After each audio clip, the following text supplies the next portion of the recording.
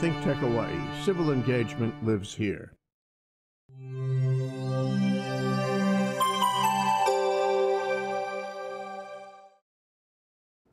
My name is Jay Fidell, and I'm with ThinkTech Hawaii, and this is Community Matters, where we study the community because it matters, don't you think? And our guest right now is Ed Greevy. He's a photographer since 1822. Am I right, Ed? 1820, actually. But he's more than that. He's a philosopher, and he's a traveler.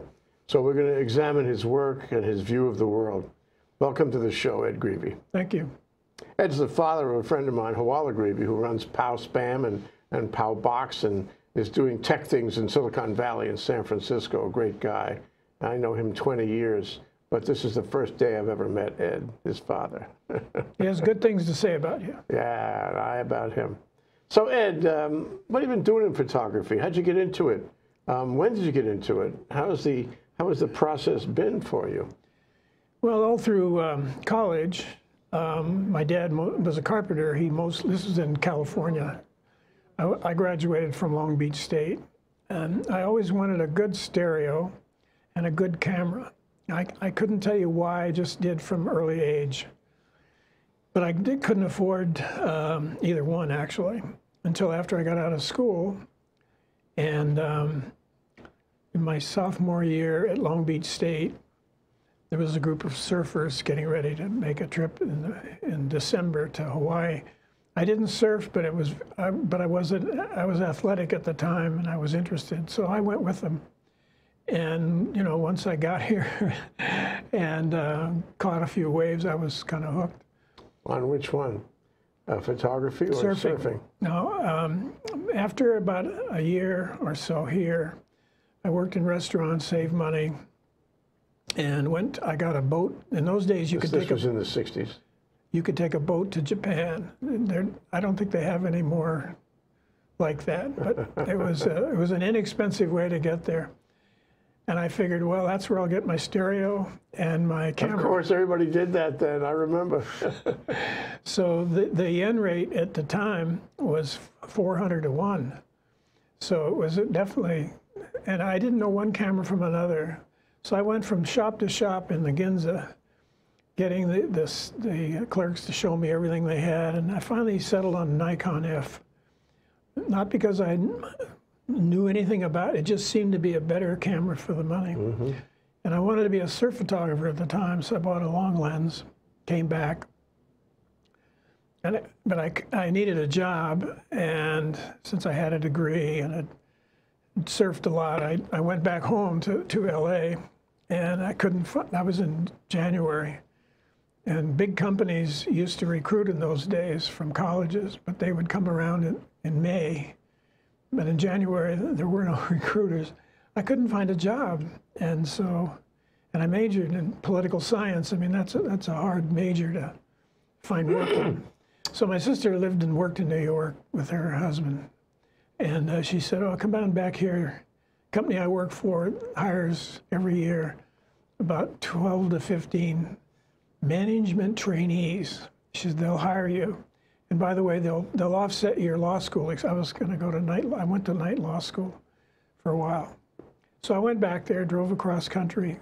Surfing USA was #1. Those were the days. Every radio station. Boy, those were the days. Those were so fine to grow up and be in college or trying to, get integrated in the world in those days. The 50s are hard to replace. Yeah.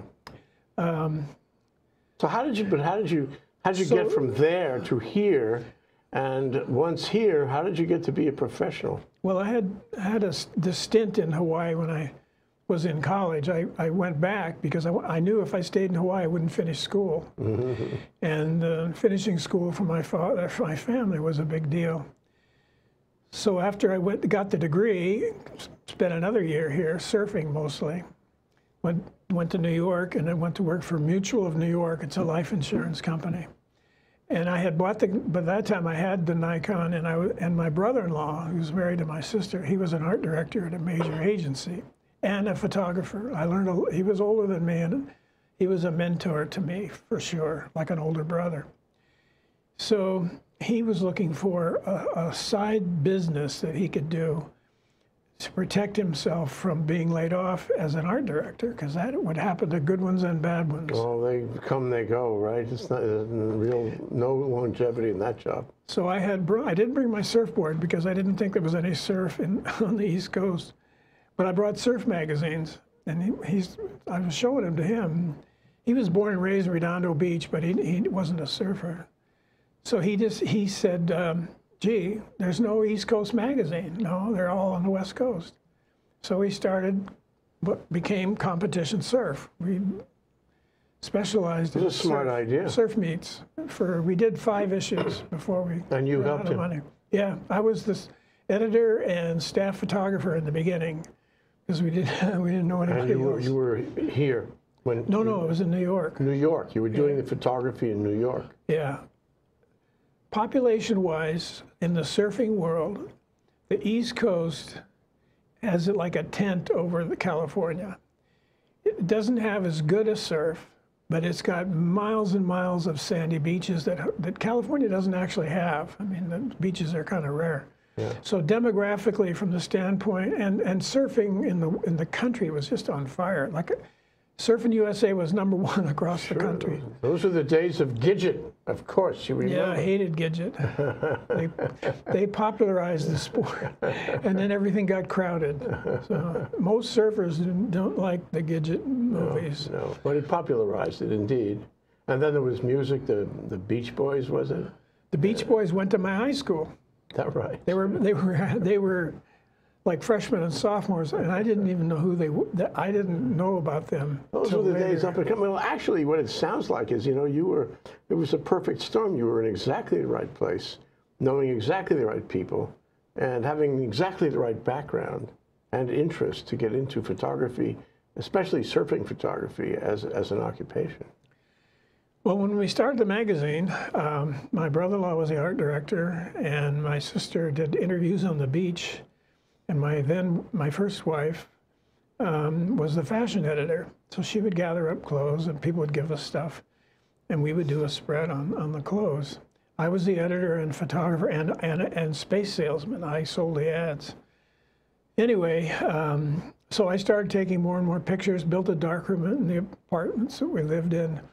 I used to make carts, put my enlarger, which was very large, on a cart, and rent a place that had a bathroom that had a nice, evenly boxed window that I could make a cover for, knock the light out, wheel in my stuff, put the print washer in the bathtub, and I closed the door, put a towel along the bottom to keep light out.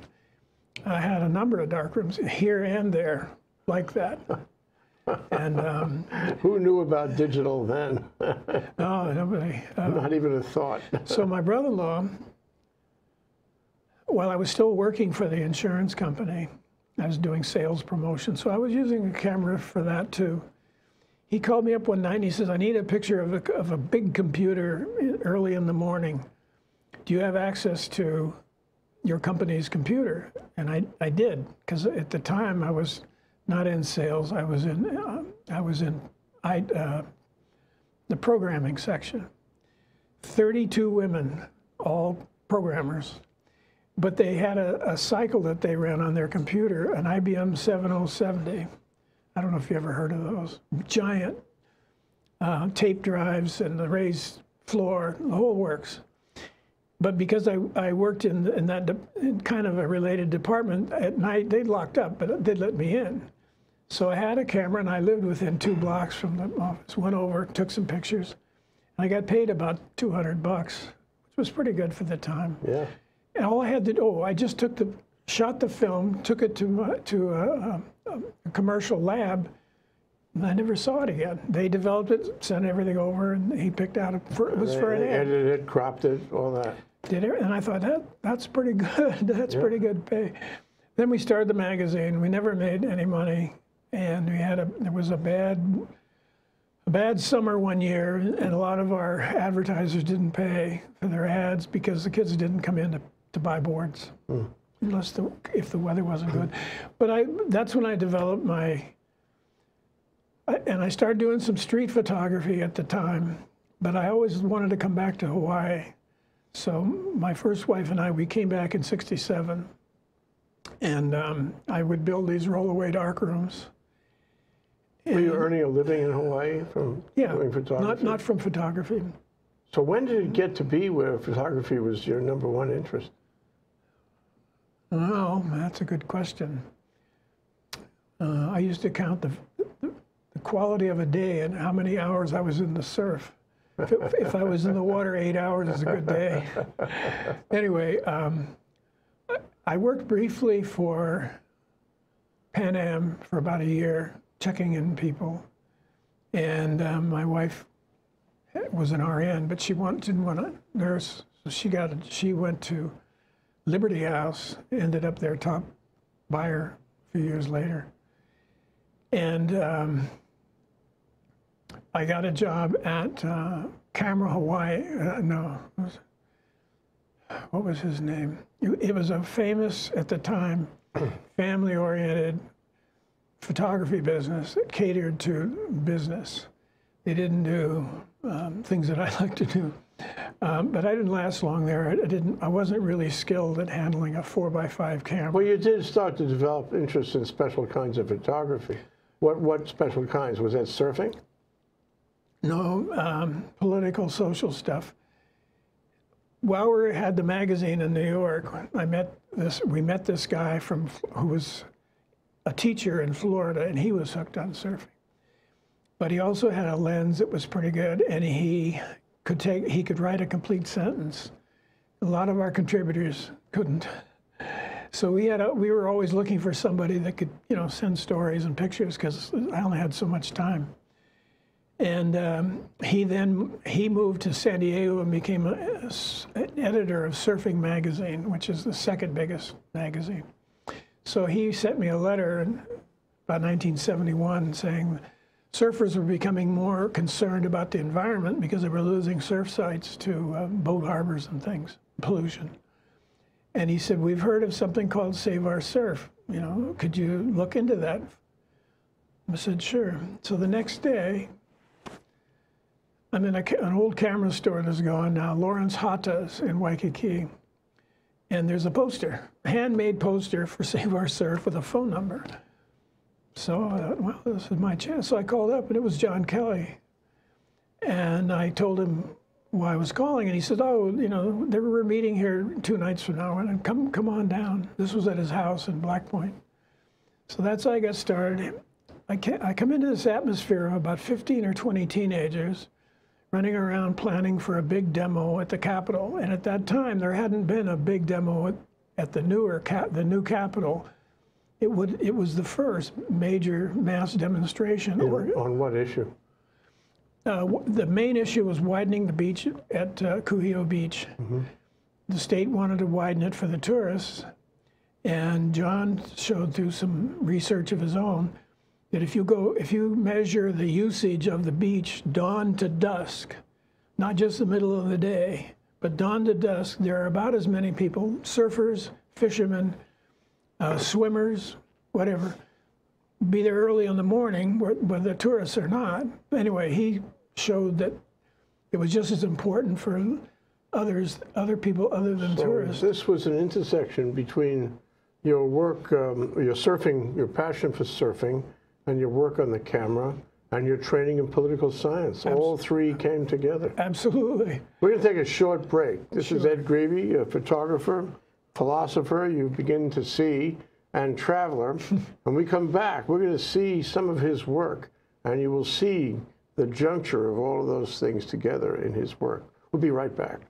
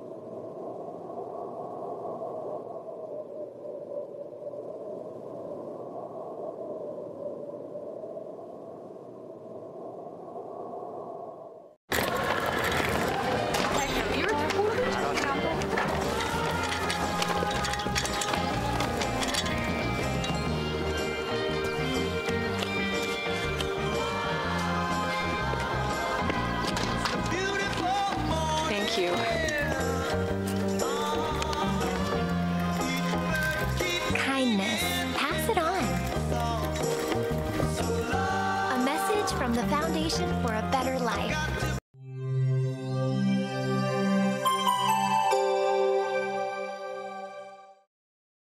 Me that again. Okay, we're talking with Ed Greevy, a photographer, philosopher, and traveler.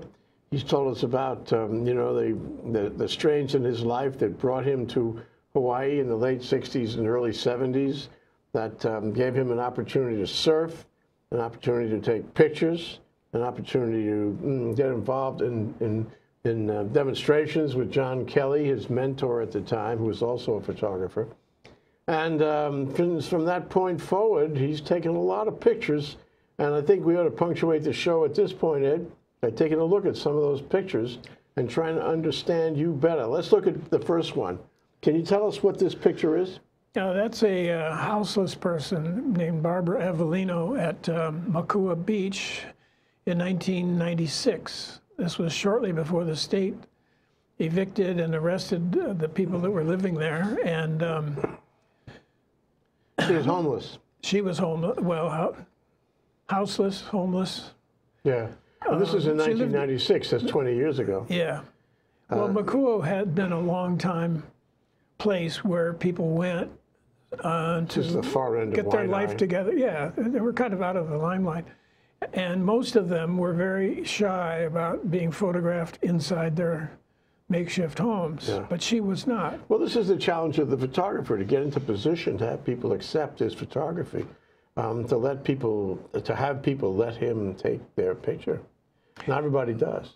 No, I developed a rule when I started going out, mostly for John. He published a lot of leaflets and he would need pictures. So he would make an arrangement. He'd say, go meet so-and-so at such and such. There's going to be an eviction struggle. And that's how I started in Waihole, Waikanae. I went out and toured the neighborhood with one of the residents there. But I developed the understanding, as far as doing that kind of documentary work, I worked with people that invited me or knew me or whatever. Because otherwise, you know, I'm just a stranger with cameras. Well, they wouldn't let you do it. Okay, let's look at that picture more carefully now. I'm going to hold it up and see if we can get a good shot of it. There's much more to the picture than you saw a minute ago with Barbara. What was her name? Avellino. Avellino. So you see now the extensions on the left and the right, from the smaller cropped picture to the larger one. So you can see a container, which is a home, over on this side, and somebody is in there. This is really this is an amazing piece of art, because it tells you so many stories. Can you tell us some of the stories that? Okay, well, the people who lived in Makua at the time were mostly temporarily there while they get their life together, so to speak. And there was no rent, so and then in the background here, the other part of this picture, these are Japanese visitors or tourists who would come out to Makua on these kind of small bus excursions. So at the same time, you see this homeless setup, which she was very proud. Most of the people that I photographed were hesitant to be photographed inside their homes. Yeah. But she was not. She was very proud as she looks in this picture. The composition of this photograph is extraordinary. The stories it tells, the technical perfection of it. You could count every leaf on those trees. Well, for the techies out there, it's shot with a 2¼ by 4.5 panorama camera. Yeah, you caught it all. It's medium format. So it's so interesting to see that the smaller version, the 4:3 version that we saw a minute ago on the screen, is only a small part of the larger panoramic photograph, and you cannot possibly appreciate all of the information in this photograph until you see the panoramic one. Let's go to the next. Let's go to the next photograph and try to see what's happening with the evolution of. Okay, this was one of my earliest ventures into social political work. John Kelly sent me to Kauai for a week in around 1970 or 71. And I had started taking pictures locally, surf-related pictures, but there came a time when SOS told the kids, we've won most of the battles. We're going to get a sewage plant. You can go back to your life before this if you choose, but there is a big eviction struggles are propping up everywhere, and the other side of that is the same people you've researched for the surfing problems of beach widenings and things. The bankers, the developers, all of those people, you'll find the same ones are behind a lot of these evictions. Somehow, somebody in Kauai, probably Stanford Achi, got a hold of John to make a presentation at a land use commission hearing. The developer for this particular piece of land needed rezoning from the state and Kauai County in order to build this big development, but he had to evict people on a small Hawaiian estate called the Kanoa estate. Everything was in transition in those days. We were moving to a state mentality. The plantations were closing down. People couldn't be sure of their occupation or their income. And they were in between and in betwixt economically. And thus you had people who essentially didn't have a home or a job. This community in Niamalu and Wili Wili lasted. They got so good at fending off developers that they, when the new one would pop up and buy the rights from the prior outfit that failed, there were big scandals. There was huge bribery scandal. Well, protests too. Yeah. It was one of the only places in Hawaii at that time where people actually got arrested, and there were. You were documenting history at the time. You were documenting the protest. I mean, I surmise that you're a bit of a protester yourself, Ed. Am I right about that? Well, I agree with. It's my way to contribute to people that have a cause that I agree with. Well, you were advancing the cause essentially by documenting it. I'm not good as an organizer. I have a camera and I have some experience. And I have learned how to do certain things. But these pictures that you're taking, you know, in the 90s, the one we saw, and the one just now back on Kauai, did they get published in the newspaper? They look certainly worthy of newspaper publication. Well, the two news, at the time, there were two daily papers. They did not, unless there was a special circumstance.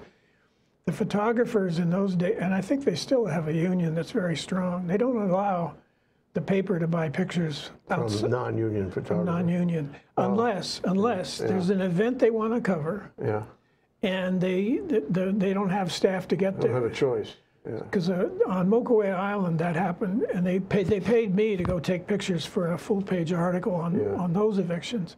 But for the most part, no. I've been in many magazines to supplement articles about the Hawaiian movement, and some other things. But for the most part, I have two books out. This is the one that.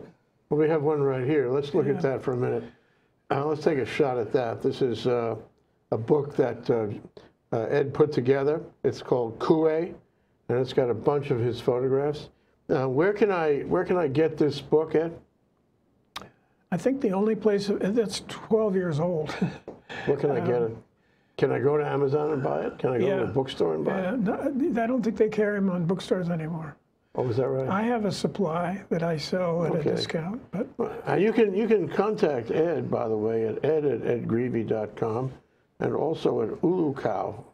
Ulukau.org. Just has a website. And you can see his portfolio there. And let me add that when Ed came to the studio today with our mutual friend, Malcolm Makaru, who is here behind the lights and who has been a friend of ThinkTech from the beginning, really, they brought a portfolio box of Ed's photographs that weighs about 50 pounds. And if we had 8 hours to do a show in, I'm sure we could cover them all. But point is, there's a lot of photographs. And if you want to see Ed's photographs, not only for the art of Ed's photographs, but for the historical value, you know, the documentary value, they are powerful. Because he is edgreevy.com. edgreevy.com, okay? There's 3,000 pictures there. 3,000 pictures. I have about, in black and white negatives, I have about 60,000. Yeah, okay. And you know, it's important document Hawaii that way, to see Hawaii from Ed's eyes. So you said this is Kue book is one. There was another book too? What's that? It's a more recent book. Duke University has something for indigenous people, so they have a whole department there. This is Duke back in North Carolina. Yeah, of course. And it's kind of complicated to explain. Where can I see that book? That is available at Barnes & Noble. Barnes & Noble, okay. It's called A Nation Rising, Hawaiian, the struggle for Hawaiian land and sea and sovereignty, I think. Important. It's a long title. How long ago was That's a textbook. This is a photo essay. So you wrote the copy for that book? No, there were like 28 different authors. Essays. Ikaika Hussey, I don't know if you know. Sure, he's been on the show a number of times. He's the one that put the thing together. He produces, he publishes Summit Magazine. I was approached several years ago by an editor at UH Press who had seen my pictures because she edited books where people bought my pictures, and so she had seen some of my work. So she called me in and said they wanted to do a book similar to what finally got published. And I went, wow, that's great. I would never have, thought to call you. And but then I needed somebody to write the book. And Haunani and I had planned to do that, Haunani Trask, in the early '80s. But she got busy, and I approached her. I said, "Well, we got a publisher." We only have a minute left, Ed, and I want to show the picture of Haunani Trask. Can we find that one? It's a woman sitting at a table, and it's Haunani Trask when she was what, 15 or so. And we all know her differently now, but this is the picture of the essential Haunani Trask. Later became famous at the university for activism and protest. What's the circumstances of this photograph? I had met her from political people before, but I had decided to enter a photo show, but I needed captions. And I was pretty sure she could write well. So I already knew her, and I approached her. I said, I'm going to be in this show at Ala Moana Center, and I need somebody to write captions because my pictures are not that meaningful unless you know what's going on. She said yes. Yeah, well, she's very enthusiastic. This was in the 80s. In the 80s, that late. Yeah. The first hurricane, we had two, right? We had Aniki, but there was one 10 years before that. Yeah. What was that called? Eva.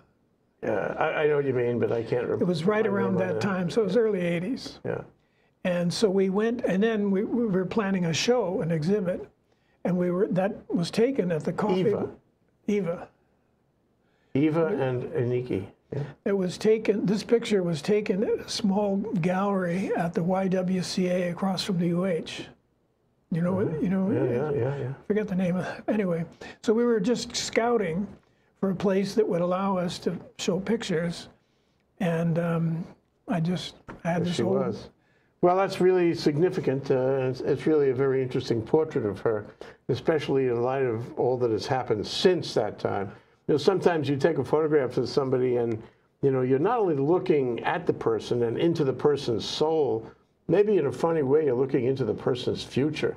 And I think that's a really special photograph. There are so many more. There are so many more we have on electronic slides, and there's so many more in this huge 50-pound box you brought. Thank you, Malcolm Macaro.